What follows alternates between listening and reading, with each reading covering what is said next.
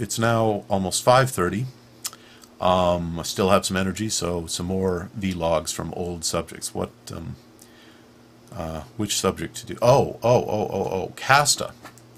I'm sending this out to you because it harks back to when you asked me to respond to your Dear God question number 10.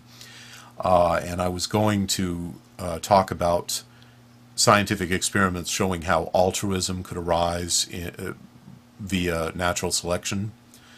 And I couldn't find the book that I was looking for. And you pointed me to a documentary by Richard Dawkins called Nice Guys Finish First. And when I looked at that, it turned out it was talking about the same experiment that I was talking about. And then I found the book that I was looking for, Mind Children, by Hans Moravec, published in 1988. So I'm going to put a link up here to the video that you pointed me to, if anyone's interested in watching that. It's like 45 minutes long. But I just want to read a little bit of what he said and then talk about this experiment in my own words. Let's see here. In the book, The Evolution of Cooperation, the political scientist Robert Axelrod notes that cooperation in the biological world can be observed in situations ranging from relations between large creatures and their microbial inhabitants to relations of human beings with one another.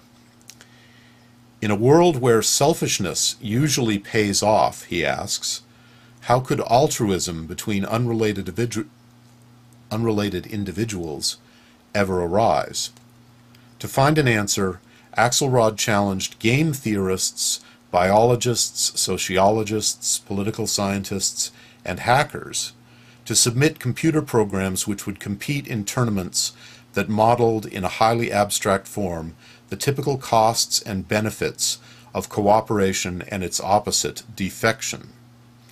So basically the idea is you have a population of little programs that have certain programmed behaviors that are different from one another, and they make up a population of individuals who meet randomly. And every time two of these program persons meet, each one has the choice of cooperating with the other one. It's kind of like rock, paper, scissors without one of the three. It's two options. They meet, one can cooperate with the other, or one can cheat the other.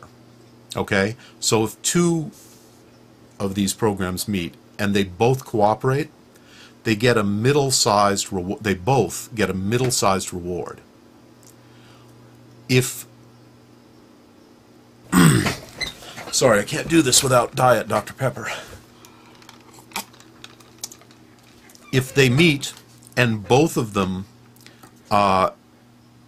cheat the other, they cheat each other, then they both each get a reward, but it's smaller than the reward that they would get if they had both cooperated. Okay? And if two meet and one cooperates and the other one cheats, then the one who cheats gets an enormous reward, much bigger than the one that it would have gotten if the two had both cooperated. And the one that cooperated and got cheated gets zilch. So if you do the math from an individual point of view, the smartest choice is to cheat, because if you cheat, you never get nothing. You might get a huge reward, and you definitely are going to get a small reward. That's the theory. So as an individual, your best choice is to cheat. So then the question becomes, how can individuals interact with one another in different ways, and what's the most successful method?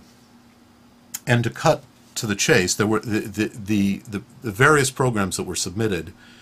The catch is all these separate programs are in a population where they are going to keep meeting again and again, okay, over time, randomly, but over time they will meet again.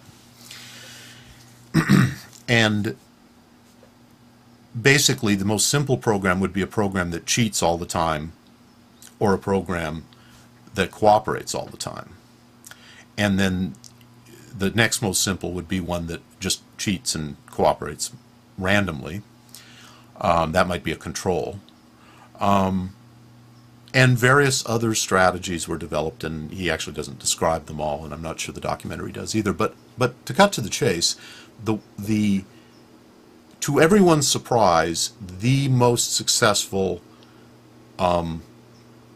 strategy was to always cooperate upon first meeting, and then to play tit for tat. Whatever the other program did, you would do that to them the next time you saw them. And I'm not going to do all the math here, but basically what ended up happening was because individuals who cheated always were cheated the next time they met that individual, and because individuals who cooperated were always cooperated the next time they met, in the end, the ones who observed the golden rule and started optimistically won out and were the most successful consistently, no matter how any other program operated. That was the successful program. And you can go look at the books in the documentary and try to work it out. And I'd be very interested to hear responses from math-minded game theorists about this, because I'm not one of them. I'm not a scientist and don't pretend to be, but I'm very interested in some of the implications of this. Sorry, I had to go away for a minute. The interesting thing about this experiment is that it suggests that the golden rule is Darwinian. You know, this whole idea that somehow evolution and natural selection favors the vicious and the greedy is a misunderstanding. You know, survival of the fittest means survival of the fittest, not survival of the toughest, not survival of the most evil, not survival of the most selfish. But what's interesting to me about the theory, the reason I wanted to talk about it, because other people have talked about it, I'm not introducing this to the atheist community, and you know, I don't know. But the thing that's interesting to me about this experiment is it showed how the fact of individuals being in a community where they knew each other could cause them to be altruistic about the other creatures that they knew. It also suggested that if creatures who were not part of the community came through at random moments, and you didn't know whether you would ever see them again, evolutionarily speaking, it would behoove you to have an instinct for cheating them, because in a case where there would be no follow-up meeting, then the original rule about what's best for the individual would apply, that you're better off cheating them, because at least you'll get a little something, and you might get a whole lot, but you'll never get nothing, you know? And what this suggests is that community fosters altruism, but also possibly fosters an instinctive desire to hurt or cheat the stranger.